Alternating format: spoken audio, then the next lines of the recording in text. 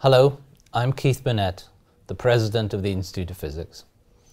And I would like you to take a moment to consider whether you would put yourself forward to join me on the Council of the Institute.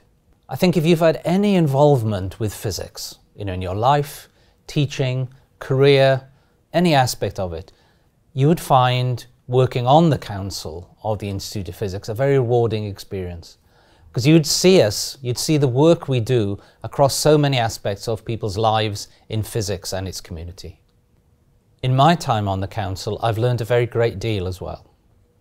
I've learned about what people are doing to promote, whether it's physics teaching, understanding of physics across communities, the way the business world can take up ideas that we have for it.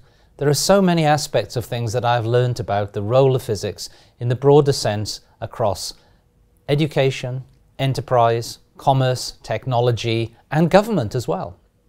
I do want to emphasize how keen we are to have the broadest possible representation on the Council. It is critical for us to understand better the different communities that we serve. And it's only by having the very broadest range of people on it that we're able to do that.